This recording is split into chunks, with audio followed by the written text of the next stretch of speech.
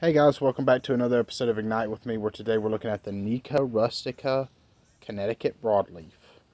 Okay, as I was looking through the Drew Estate section, I realized I'd missed some of these. Some of these, like this one and the Adobe, which will be next, are very popular cigars, and they sell a lot. We sell a lot of them. They're, for the price point, they're a great quality stick. It's about $6.99 before tax. Let's get into this.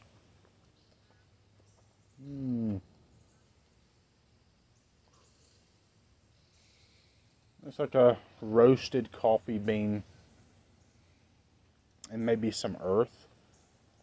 Maybe.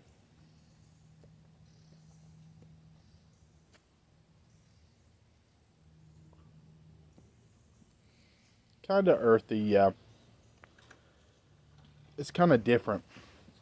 The smell of this thing is incredible, by the way. It smells almost like freshly paved blacktop. It smells like, it's like a tar-like smell. But it smells really good. It's got some kind of herbal note or spice or something on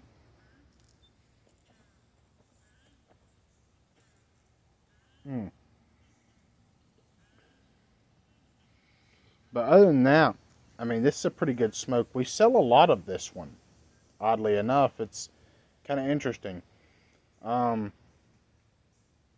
but yeah, definitely come by Vitola Fine Cigars, Tuscaloosa. Pick one of these bad boys up and let me know what you think in the comments section below. I hope you have a great day and be blessed.